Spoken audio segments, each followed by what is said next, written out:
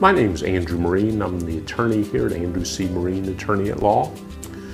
I've been in practice since 1988 here in Aiken. I have lived in Aiken since I was 9 months old, and I've been a longtime resident of this area and been involved in many activities throughout the Aiken area.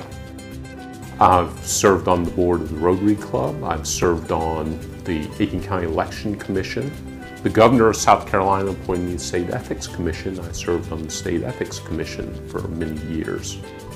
I do primarily bankruptcy and real estate here in Aiken County. I also do wills, trusts, and estates. I'm also the Edgefield County Attorney. We feel that bankruptcy especially is one of the most traumatic events of somebody's life, and that our goal is to make it as easy and as smooth as possible for the client, considering the pain that they're going through.